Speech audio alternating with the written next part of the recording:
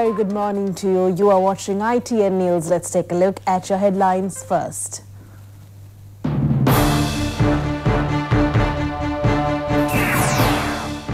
Globally, coronavirus has now infected more than 168,000 people and killed at least 6,610. No decision to postpone the parliamentary elections, Chairman of the Elections Commission. The SLFP will contest in 4 districts single-handedly. And in headlines overseas, France imposes restrictions on movement to contain COVID-19.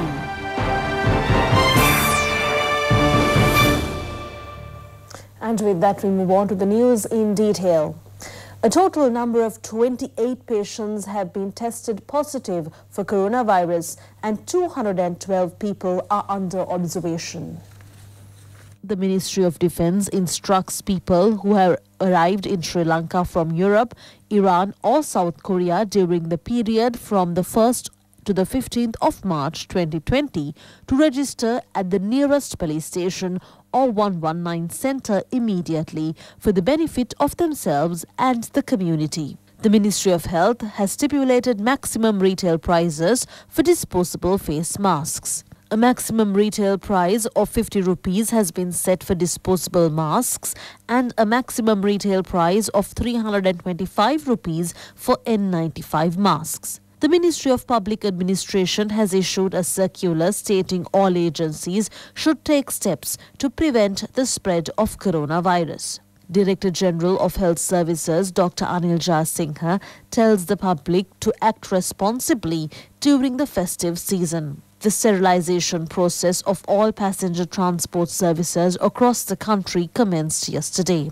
Retired Major General G.A. Chandrasiri, Chairman of the Civil Aviation Authority, said that the Kattunayak Airport will not be closed. Quarantine mechanism is also in progress. The Army has established 12 such centres.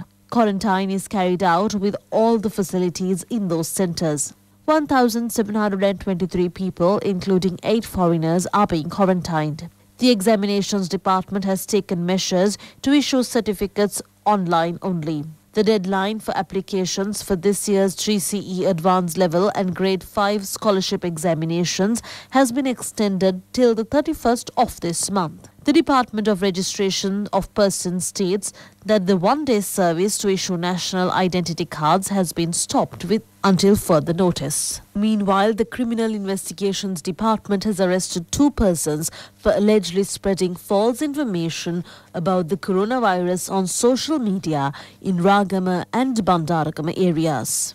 Meanwhile, the World Health Organization has warned that the coronavirus pandemic is a defining global health crisis of our time, as it urged countries to test all suspected cases. The United States and countries across Europe have closed schools, entertainment venues, and all but essential services in an effort to combat the virus.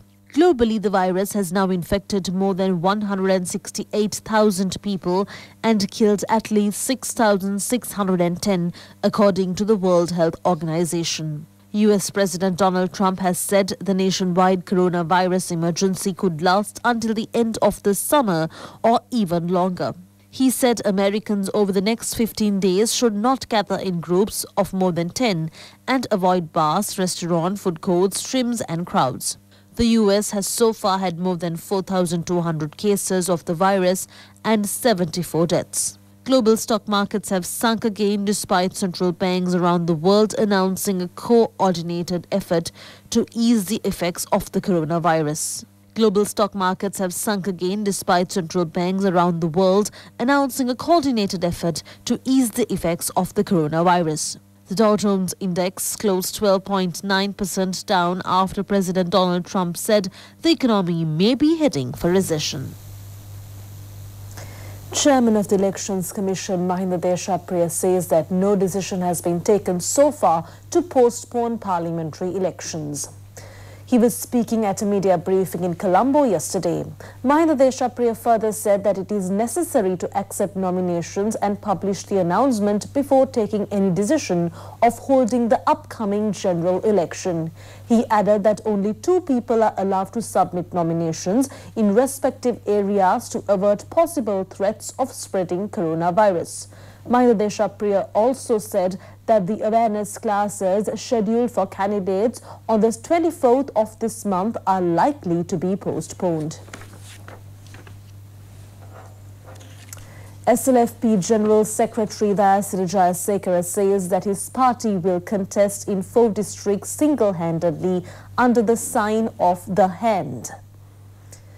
Life+news made the comment addressing a group of journalists. The SLFP will vie Nuwara, Kalathura, Vanni and Jaffna districts without any alliance. The SLFP formed an alliance with the Sri Lanka Podujana Peramuna to contest the parliamentary polls as the Sri Lanka Nidahas Podujana Sandhanaya under the emblem of the lotus bud. And that's all the news we have for you today. Have a pleasant day.